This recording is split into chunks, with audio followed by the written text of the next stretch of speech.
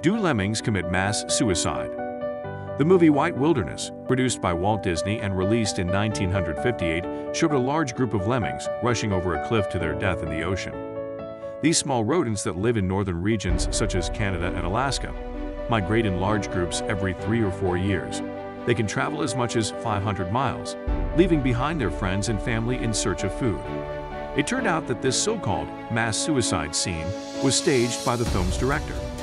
The lemmings used for this sequence were actually thrown off the cliff by Disney staff members. The lemming population in the Arctic is not large enough to make such a scene plausible. One of the animal rights organizations dismantled this Hollywood hoax by saying the Disney movie made it seem as if the fluffy rodents who were forced off a cliff chose death over returning south. The lemmings committed no such thing. Thank you for watching, and see you in our next video.